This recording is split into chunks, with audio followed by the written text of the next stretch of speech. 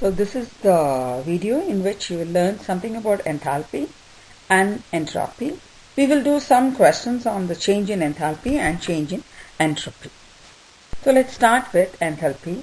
Enthalpy is given the symbol H and it is equal to U plus PV, where H is the enthalpy, U is the internal energy of the system, P and V are the pressure and the volume of the system. Suppose if I take change in enthalpy, I get delta H equals delta U plus P delta V when the pressure is kept constant. So we also know that the change in internal energy is equal to Q plus P delta V. So using this equation, the enthalpy equation can be modified as delta H equals Q. That is, at constant pressure, I can say that the heat exchange between the system and the surrounding is equal to the enthalpy change. So before we proceed on to do some questions, you should know when is enthalpy positive and when is it negative.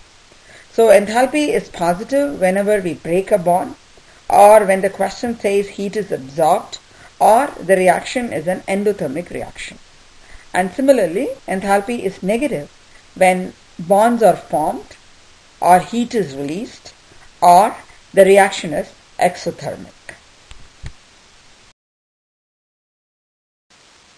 Let's learn what entropy is. Entropy is the measure of disorder in a system. And entropy of a gas is greater than entropy of a liquid is greater than entropy of a solid. Entropy increases with increase in molar mass. Entropy increases with increase in temperature. Hydrogen bonding decreases entropy. And standard enthalpy, which is given the symbol S0, is measured at 25 degrees Celsius and at 1 atmosphere. And the unit of entropy is joules per Kelvin mole. So these are some of the factors of facts which relates to entropy. You have to remember before we proceed on to do questions on entropy.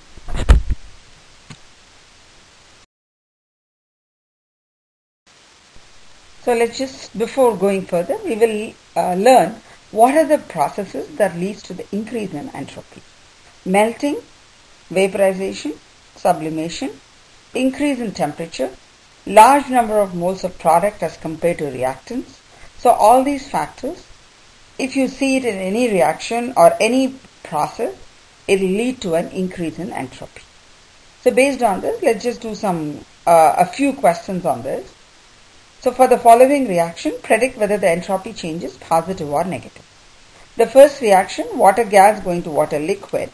So I'm converting a gas to liquid and therefore entropy will be negative.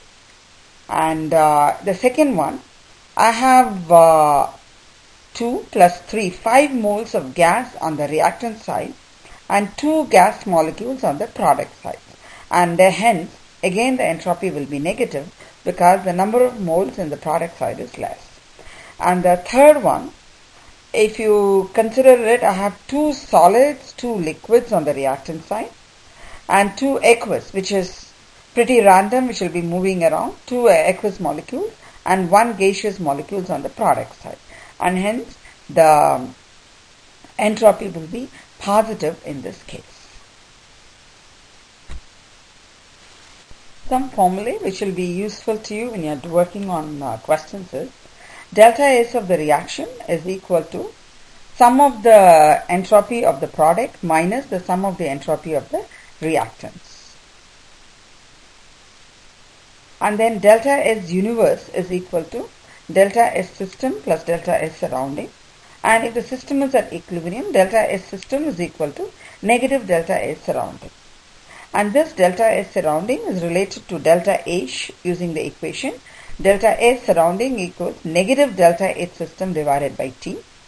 And if there is a 0 attached, delta S0 vaporization is equal to delta H0 vaporization divided by the boiling point.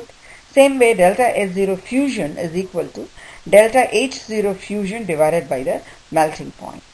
And as we have learned before also, in case of delta H, it will be positive if the bonds are broken. It will be negative when the bonds are formed. And for an exothermic reaction, delta H system will be negative and delta S surrounding will be greater than 0, that is positive. And for an endothermic reaction, delta S system will be positive and delta S surrounding is less than 0. That is endothermic reaction delta H. The enthalpy is positive and the entropy is negative. Let's do one of the question on delta S. Calculate delta S0 for the reaction nitrogen plus hydrogen giving you ammonia. And that the B part of the question says that calculate delta S for the formation of 1 mole of ammonia, and the standard entropy for hydrogen, nitrogen and ammonia are given. So let's just write down the equation, and we know that the change in entropy is equal to the summation of the entropies of the product minus the summation of the entropy of the reactor. So substitute the values in it, and I get delta S0 of the reaction as negative 198.5 joules per Kelvin mole. And the second part of the question is asking for 1 mole of ammonia.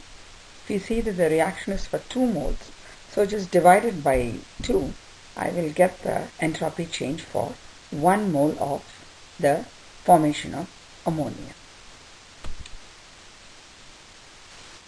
Calculate the entropy of vaporization and entropy of condensation of a compound that has a molar enthalpy of vaporization of 27.5 kilojoules per mole and a boiling point of 35 degrees Celsius. Vaporization means converting a liquid to a gas.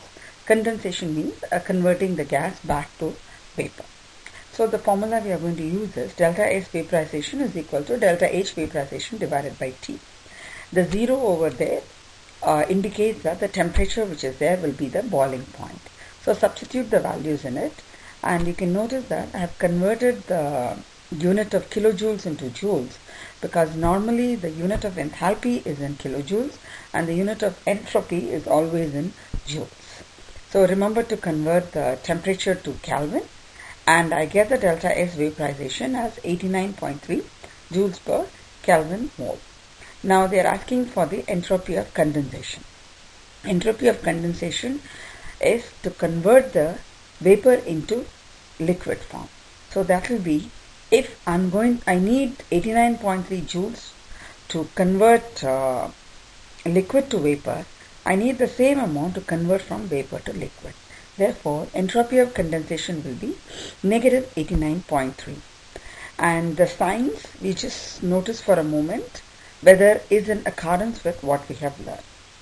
So entropy of vaporization is positive. That means I'm converting a liquid to a gas. So this is the situation where the randomness increases and therefore entropy increases, and entropy is positive. And entropy of condensation is negative. And this is the case when I'm going from a more random situation to an orderly situation, that is from a gas to liquid. So this also makes sense to me that entropy of condensation is negative. Calculate the melting point of ammonia from the following data. Delta H fusion of ammonia is given and delta S fusion of ammonia is also given. So use the formula, the relation between delta S fusion and delta H fusion, and the 0 means that T will be the melting point. Substitute the values and get the value of T. The only point where you have to be careful is the units of delta H and delta S. Remember to convert the unit of delta H into joules. So I'm just going to explain the difference between system, surrounding and the universe as far as change in entropy is considered. Consider the reaction water liquid going to water gas. So in this case, if water is the system, so the liquid is getting converted into gas. Therefore, delta S system is positive as water liquid is changing to water gas. Now, what about the surrounding? When the entropy of the system is increasing, and the entropy of the increase in entropy in one case should result in a decrease in another case, and hence the surroundings of the system, the entropy will be negative. And the formula we use is also delta S surrounding equals negative delta H system divided by T. This delta H system is positive because bonds are getting broken.